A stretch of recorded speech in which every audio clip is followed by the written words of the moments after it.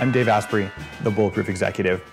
And here in part one, I'm going to tell you which types of alcohol make you feel good and which types of alcohol make you feel bad.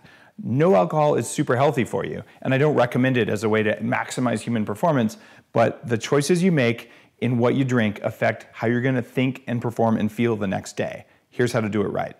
Let's talk bulletproof alcohol. Actually, there's no such thing. If you really want to kick the most ass, drinking alcohol isn't going to help you do that. I know that it would be really convenient to think that just 1 or 2 drinks a day in moderation is somehow going to make you live longer, reverse Alzheimer's, or some other BS that someone told you. No, it doesn't look that way. And if you don't believe me, look at Dr. Amen's research on the brains of moderate drinkers. Alcohol just isn't a performance-enhancing drug. As much as we would like to bend studies to make it say that it is, it's not. But it's enjoyable. It's a recreational drug. It's just one that's not very good for you. So what do you do if you're going to drink? It turns out different alcohols have different effects on you, just like different coffees have different effects on you. Who would have thought? Or different strains of marijuana have different effects on you. This is how it works. Not all alcohol is the same. The idea that one serving of alcohol is the same as another serving of alcohol is just not true, because with the alcohol comes a lot of other stuff that's biologically active. So I've made a bulletproof infographic for you that tells you about what alcohols are the least likely to add additional toxic burden to you or contain Mother Nature's toxins or fungal toxins from unfiltered stuff versus filtered things. The first thing to do is pick the right alcohol. So I've got a random selection for my house.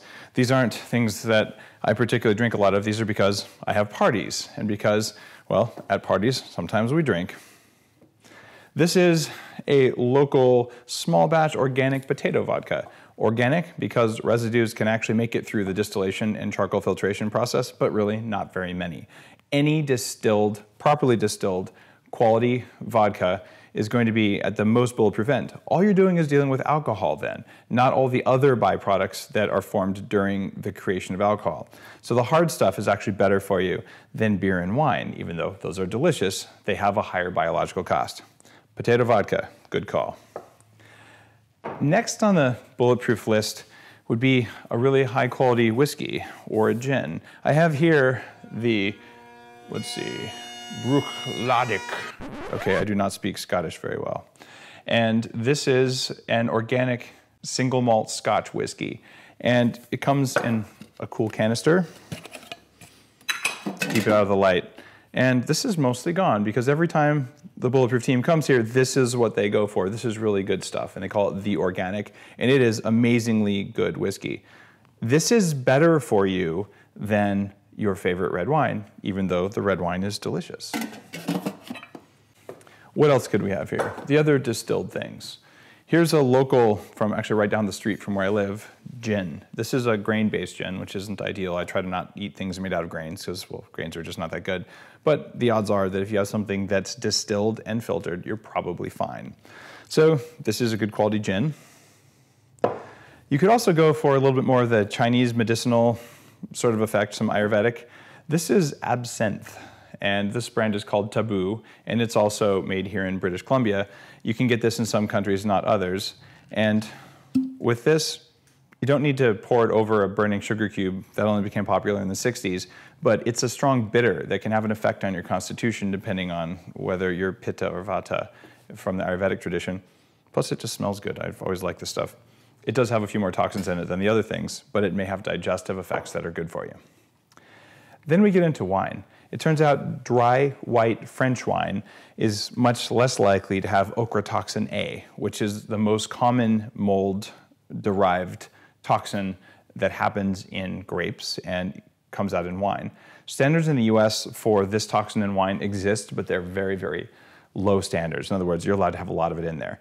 If you get non-export grade European wines, these are ones meant for consumption in France or Italy, for instance, they have very, very strict standards. They have a little yellow band around the top. You'll feel different when you drink that wine versus the wine that you really like. I've lived in Silicon Valley for a long time. I like California wines. There are a lot of California wines that have higher levels of ochratoxin A. And long before it becomes an immediate risk to health, it actually just makes you feel bad the next day. It gives you achy joints, a little itchiness, a little brain fog, sluggishness, food cravings the next day, stuff like that. So what are you going to do if you still enjoy wine? Well, one, this is from right down the road. This is a Cherry Point Estate sparkling white wine. Definitely want to go organic if you're going to do it. Here's a red wine that's Italian, and it is an organic Italian wine. So you can do this, but wine and beer simply doesn't have filtration in it. They'll have sediment filtration, but the actual yeast byproducts are still there, so your body has to do that. The main toxin that forms in wine and coffee and chocolate and some other food groups, but those are the big ones, it takes 35.3 days for your body to eliminate it. The only other animal that's as bad as us at eliminating that is the pig. It turns out rats can eliminate this very quickly in their livers, so it doesn't have nearly the effects on rats that it has on people. This is why I focus on that toxin and a bunch of others that amplify its effects when I'm making Bulletproof coffee. Now that you know the types of alcohols can affect how you feel, and you can choose alcohols that are more effective, in part 2, I'm going to tell you exactly what to do to counteract the bad things alcohol does to your body, so you can be in charge of your biology and enjoy the alcohol without feeling crappy the next day.